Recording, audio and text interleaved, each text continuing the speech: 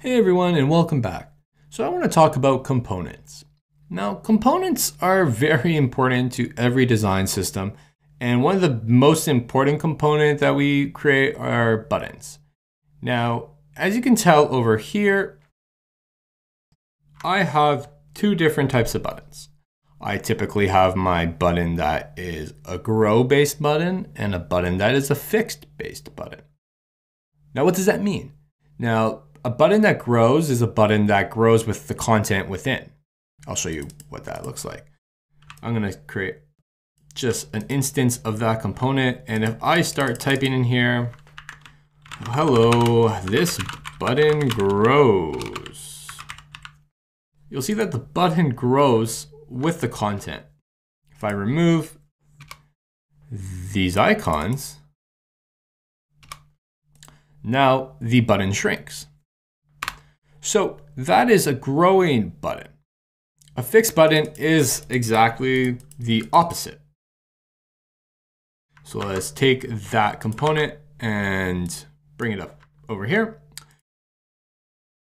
Now, if I were to say this button is fixed, you'll see that it is indeed fixed, but I can stretch out this component and I can make it full width.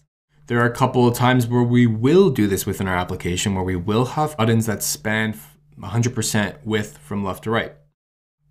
This is where you would use something like that. Now, you may be asking me, Daniel, what is base? What is that? Now, I've created this thing called base because when you create your initial component, it's not going to be like this. It won't be like beautiful, like it won't have any styles. There won't be variants of it. You'll have to create a version where this is just your base version. Everything else is based off of this. If I modify this in any way, like say if I expand it, every other variant that is a grow variant on the left-hand side here, you'll see will actually expand. Or if I change the border radius like I just did. So it's very important to create like a base that you can base everything off of. That's exactly what it is. If I put a period in front of it, it will hide it from my component list, but you do need a paid account. So another thing is you do need a paid account for your design system if you want to use it across other files. Trust me, it is very much worth it. If you are using a paid account like with your company, that works fine as well. Like that's perfect to have like those libraries. But if you're using it just for yourself and you want to use a design system and use it for like a project or a bunch of different other files, you're going to need to have a paid account for that. And I'll show you what that looks like in a second. But this is what I've done. I've created these different regular fixed and a regular grow button.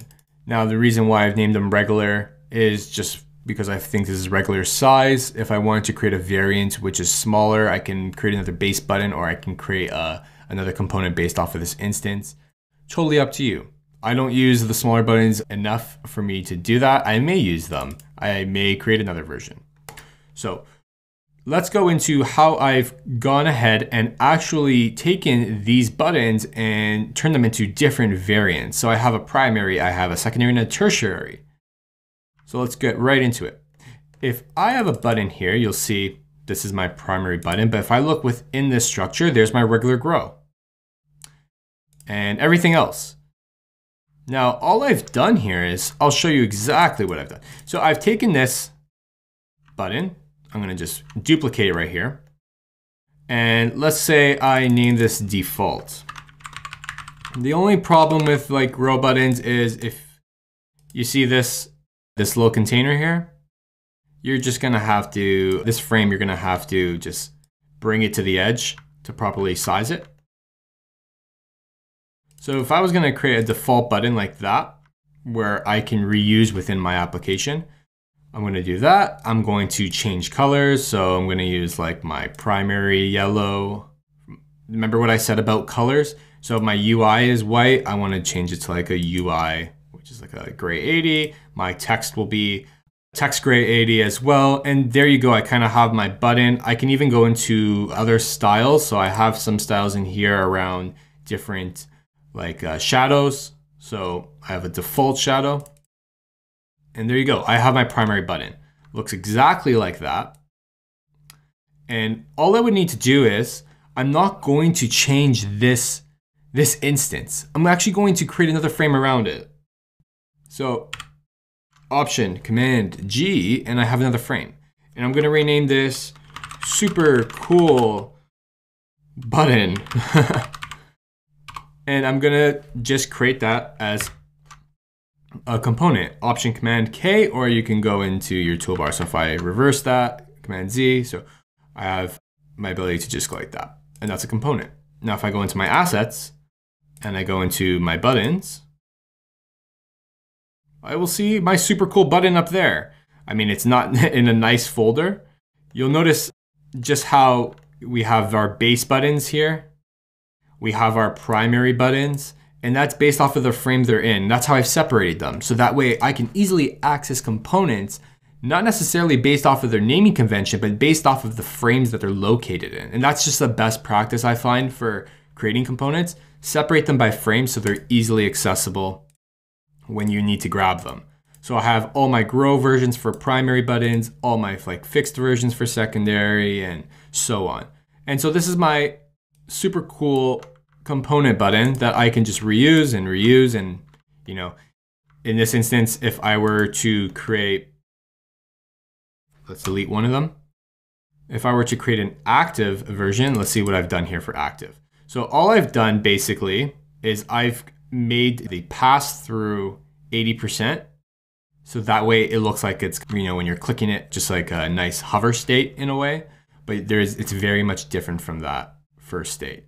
So I'll just go ahead and I will set that to 80%. There is a variance there. And I can even go ahead and go right in there and set that to the active shadow, which is maybe just a little bit lighter. So it looks like it's a press down button. And let's go into our layers section, and you'll see this is very much an instance. You'll see that super cool button over here. You'll see my other super cool button. But over here, what I'm going to do is I'm actually going to detach this instance. I'm not going to detach the base, just the initial instance. So Option Command B. And I'm going to rename it super cool button active. Now this is very good. And this is what I said about, like, you know, your design system is not just for you. Oftentimes designers aren't really designing to show like active states or disabled states. Well, maybe disabled states. It really depends how in depth you're going with your different user flows you're trying to show others. But when we hand off something like this to developers, we're showing them all the different types of variations of buttons they need to code. So this is my active button, and this will trigger when this is clicked. So if I were to create a prototype, this is what I would do. So when I click on this, we can do on mouse down.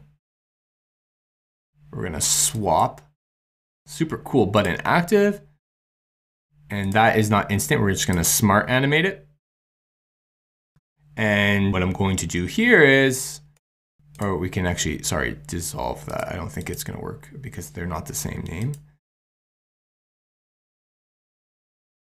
And what I'm going to do is over here on mouse up, I'm actually going to go back. And that's just going to dissolve. Let's see what this prototype looks like.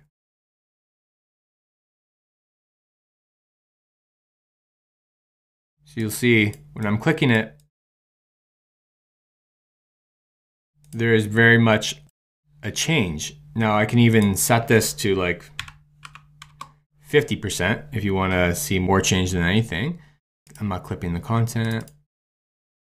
Okay, let's go back to our prototype, and you'll see there is a change in that interaction. We're giving them a lot of feedback. So don't just create the default button.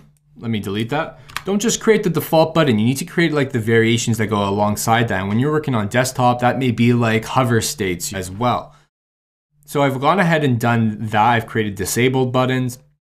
I've also created like a secondary button where it's just like a white background with a shadow. And I've created those variations with active and disabled as well.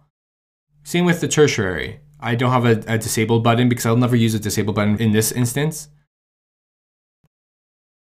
But I've done the exact same thing for fixed as well. So when you're creating buttons, when you're creating components like that, remember to think about all the different types of use cases for that button. I may even be missing something here, and I totally understand that. And I understand that, you know, these things may change. I may use different colors in the future. I may use different typefaces, different icons, but I've made it so it's very much modular.